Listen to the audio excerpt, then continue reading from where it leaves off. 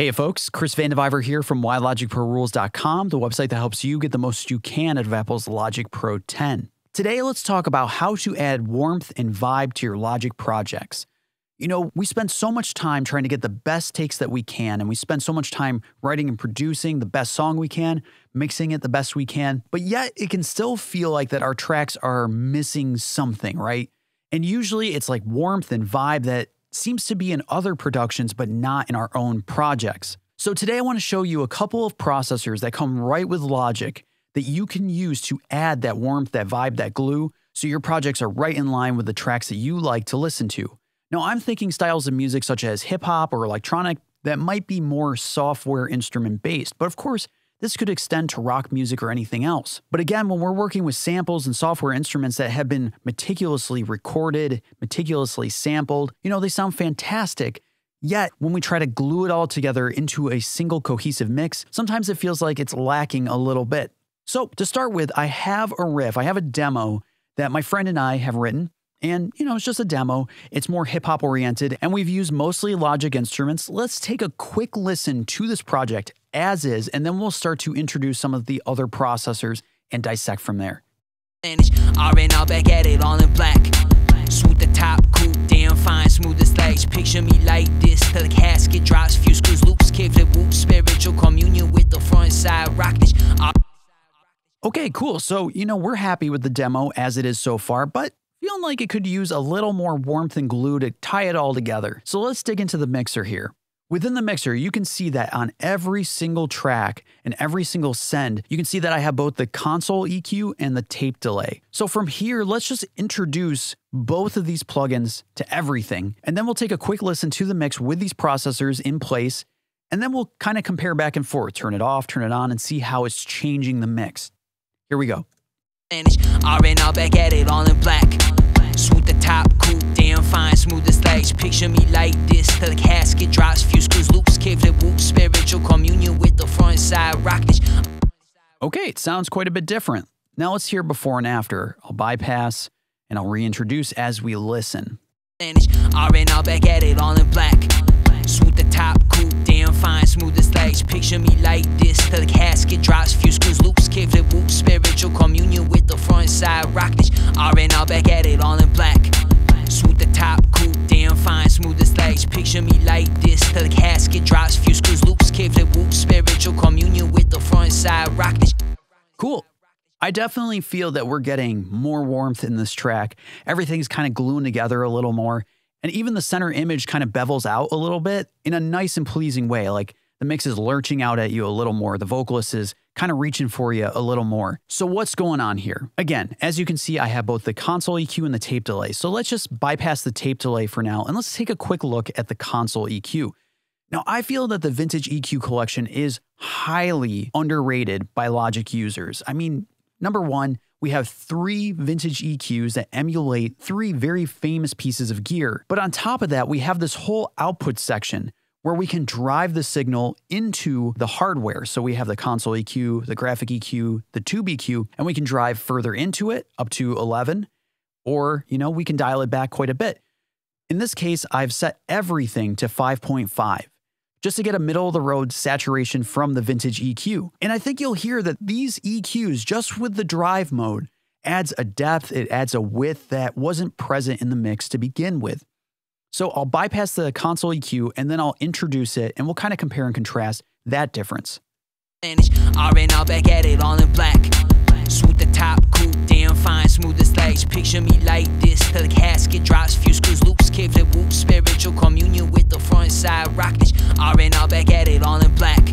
Swoop the top, coupe, damn fine, smooth as legs. Picture me like this till the casket drops. Few screws loops, kickflip whoop, spiritual communion with the front side rockage.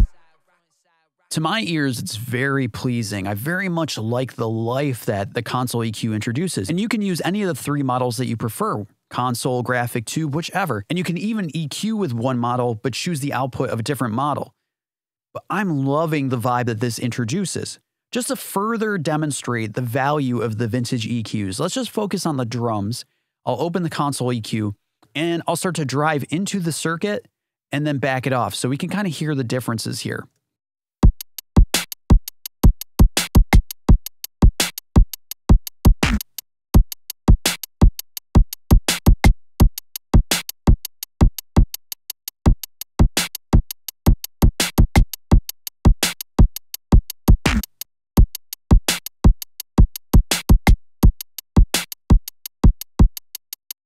You can really hear that kick knocking into the top of the hardware when we have the drive all the way to 11, but I'm going to leave it at 5.5. After the console EQ, adding width and adding vibe and even a little glue to the mix, I then have the tape delay to add further saturation. Now, it's worth pointing out, I'm not using the tape delay to add any sort of delay effect per se. In fact, you can see that the feedback is set to 0%. Delay time is set to 0 milliseconds. I've turned off the tempo sync to make sure of that. And then the wet knob is set to 80% to try to kind of level match before and after when I bypass and introduce the tape delay. So no dry signal, only wet. So we're hearing the drums and all of the other signals through the tape delay only. And what the result is a very apparent warmth being added to all the tracks. I also have a channel EQ here to reintroduce some high end to the track and even a touch at the very, very bottom. Because when it comes to the tape delay, it's not a subtle tape saturation where maybe it just kind of rolls off the highs a tiny bit. It's a very apparent, very obvious effect. And the effect can roll off the high end pretty significantly. So I've added this EQ just to reintroduce some high end. But to start with, we'll just take a listen to this track, and then I'll introduce all the tape delays, but not the channel EQ, so we can hear that effect of the tape delay on this entire project. R&R back at it all in black. Swoop the top, coupe, damn fine, smooth as lace. Picture me like this till the casket drops. Few screws loose, kickflip whoop. Spiritual communion with the front side rockage. R&R back at it all in black.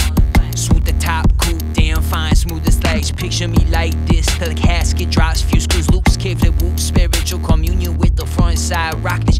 So the track definitely warms up, but you can hear that. The high end just gets rolled right off. So that's why we have the channel EQ. I would probably do this on a track-by-track basis, but just to make it very easy, I've applied the channel EQ to the stereo output. So now let's hear this before and after with the tape delay and the channel EQ being turned off and then on. R&R back at it all in black. Swoop the top, coupe, damn fine, smooth as lace. Picture me like this till the casket drops. Few screws loose, kickflip whoop. Spiritual communion with the front side rockage. R&R back at it all in black. Swoop the top, coupe, damn fine, smooth as lace. Picture me like this till the casket drops. Few screws loose, kickflip whoop. Spiritual. So as you can hear, there's definitely warmth, there's vibe being added like a ton. So when I think of styles like hip hop, which is heavily sample based, where, you know, the origin was kind of ripping a sample from vinyl and then laying it across a drum machine and then adding filters, those samples experience quite a bit of filtering and vibe being thrown at it just because of the conversions from vinyl to tape, tape to probably disc, you know, all sorts of conversions going on and effects being applied. So the tape delay is a great way to add vibe. Just to further explore what's going on with the tape delay though, let's just listen to the drums again. And again, we set the delay time to 0 milliseconds, and for now, the feedback is set to 0%. And we have the clip threshold set to plus 20. Now the clip threshold is much like a compressor. If we drive the threshold down, at a certain point, our tracks are going to butt up against the ceiling or threshold of the tape delay. And the more we push down the threshold, the more we experience distortion, saturation, and kind of a compression going on. For this project, I didn't want to have that effect, but let's take a quick listen just so we can hear it.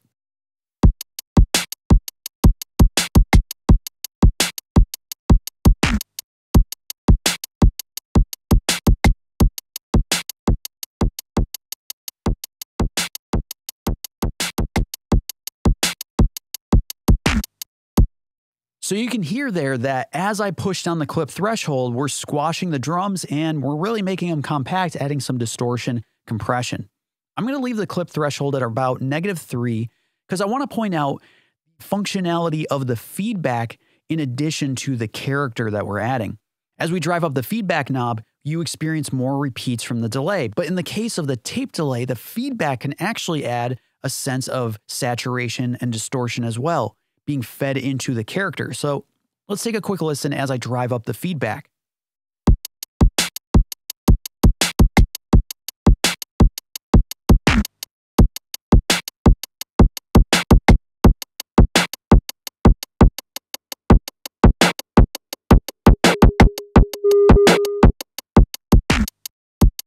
And just like that, you can add even more vibe saturation to your tracks. Now, that might be a little too intense for a lot of purposes, but nonetheless, playing with the clip threshold, playing with the feedback can introduce some interesting styles of saturation, vibe, and warmth to your tracks. So I hope that was helpful for you. If it was, as always, I highly suggest subscribing to the YouTube channel, Why Logic Pro Rules, or subscribing on the website itself, whylogicprorules.com. Every week, I'm posting new videos, new posts, new emails to help you get the most you can out of Apple's Logic Pro 10. Thanks so much.